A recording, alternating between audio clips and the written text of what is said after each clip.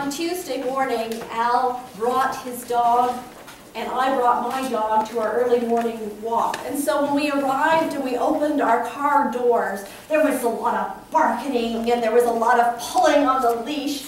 Yet as the dogs drew closer and closer to each other, they calmed down a bit and they started to do that doggy handshake, you know, the one that involves a lot of sniffing. They were still unsure and they were still a little nervous around each other, but our team of walkers that morning had places to go and flyers to deliver, and so we just set off, exercising our hearts and legs, and the dogs fell in beside us, just glad to be part of the pack. And by the time we returned to the church, the dogs were friends, and they were calm, and they were on good terms with each other. I've had this experience over and over again, that when I'm out walking with my dog, and the dog meets another that is not known, she's very excited, and there's a lot of positioning, posturing as they decide who's going to be the boss. But given a chance to walk with each other or work with each other, they calm right down. They are both calmer and quieter the next time they meet. I think human relationships work like this too. When we are a little bit wary of people we don't know until we get into a conversation with them. And we've developed some acceptance and understanding with each other. Our inborn protective instincts make us wary of strangers. So each time that a stranger starts to approach you, you start to categorize that person depending on a list of things. Like, for example, what circumstances are you meeting this person under? Is it in the middle of a road on a dark night? Or is it Sunday school?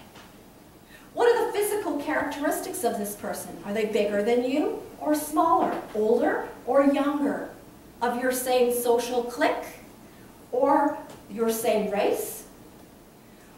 And what happened last time when you met someone?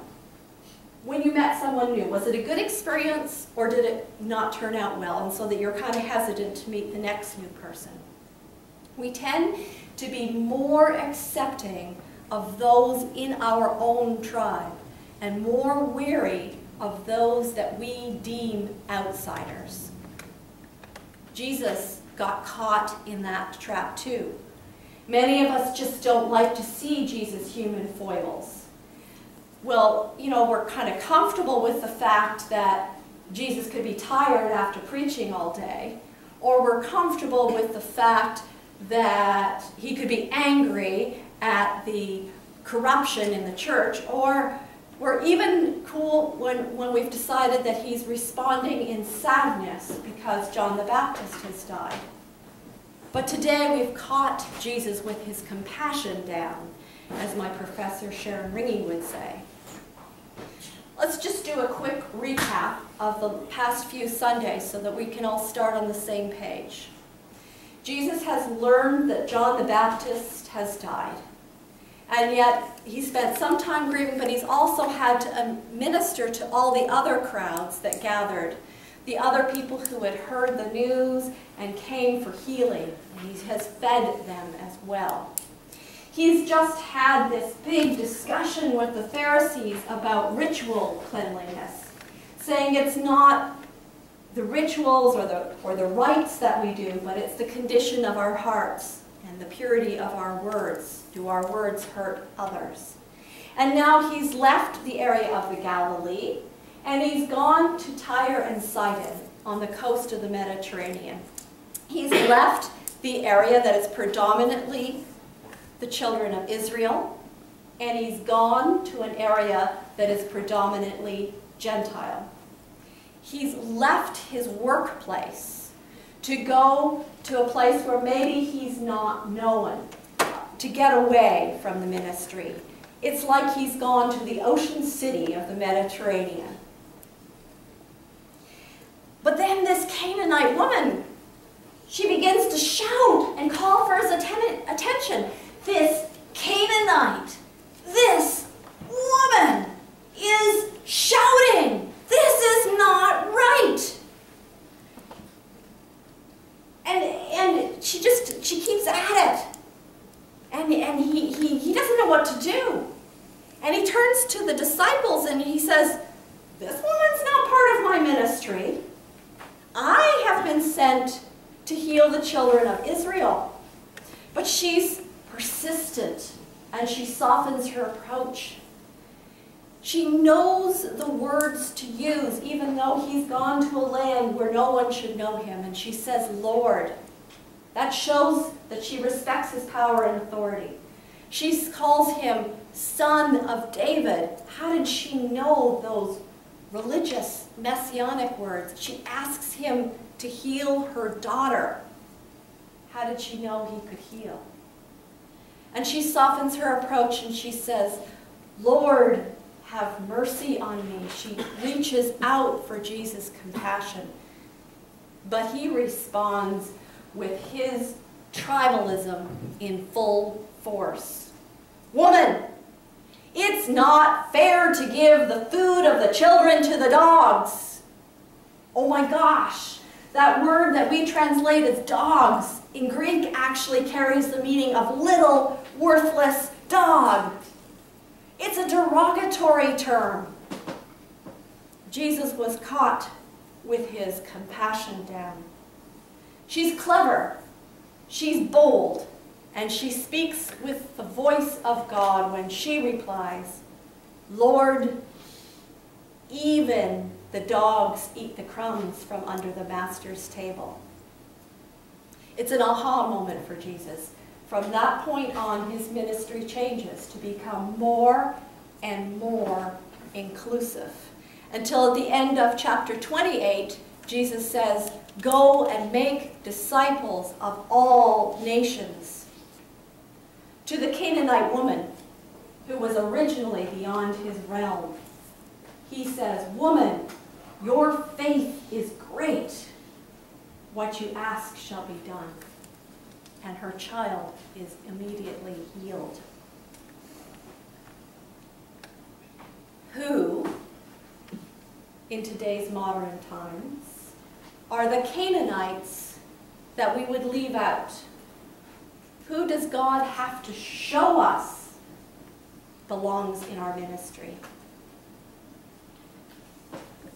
Our economy's been kind of stressed lately. And when that happens and resources become scarce, we tend to draw the circle smaller.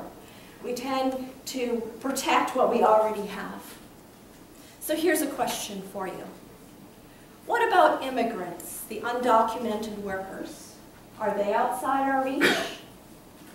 Oh, you might ask me in response, well, why don't they just come in the country legally?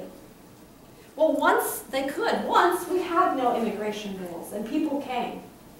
But in 1882, we made our first boundary, and we started to exclude the Chinese. In 1924, we developed quotas, deciding how many people could come in. And so in June of '39, when the SS St. Louis arrived at our shores with 936 Jewish immigrants on board, we turned them away. The leaders could have made an exception. They could have broadened out the quotas, but they sent those 936 souls back to Germany. And only 365 made it through the Holocaust. There once was a time when the borders were more fluid, when people would come to work for a season and then return back to their homelands. But in 1965, Lyndon Johnson closed the borders. What's happened is we constrict these rules. We constrict them and constrict them and constrict them. And so what's happened is over time there's way more immigrants trying to get in the country than will ever be accepted. And there's people living in desperate situations in other countries who would work hard at any job, even jobs that Americans don't really want to do. Let me just give you one final statistics to kind of clarify this situation. In 1910, 20,000 low-skilled workers were allowed into the country every week. Wow. Yeah, wow. In 2010, only 10,000 low-skilled workers are let in a whole year. That's how we ended up with over 10 million undocumented workers in the U.S. And I would suggest that if we could hear their personal stories, if we could spend half a day with them, we would be ready to rip off that label and just accept them as a child of God. Who else triggers our tribalism? How about Muslims? Now, I'm not suggesting that Muslims are going to join us for worship, because they're not. They have their own worship. But they're also very mission-driven. So you're probably going to meet them when you're looking after the homeless, or you're going to meet them when you're stacking cans onto the shelves of a food bank, or you're going to meet them when you're out walking for crop, because they would also want to alleviate the famine in Africa. So, could we invite them to participate in any of our community events? What about the 1,460 same-sex couples living in Anne Arundel County? Would we welcome them here? Would you encourage me to baptize their children? Would you willingly share communion with them? The Baltimore Sun shared the story of Catherine and Sue this week, who reminded us that they have the same family concerns as you do, like driving their kids to events, buying groceries, especially milk, and protecting their children. The challenging question is to us, who are the Canaanites to us? Who are we tempted to leave out? And who is God going to show us belongs in our ministry? I have a confession. On Tuesday, when we went out to the parks to do ministry and to talk and walk with people, I had a mental image of what those families would look like. And the first family that approached us did not fit that image at all. And it was like, aha, God just broke through my boundaries again.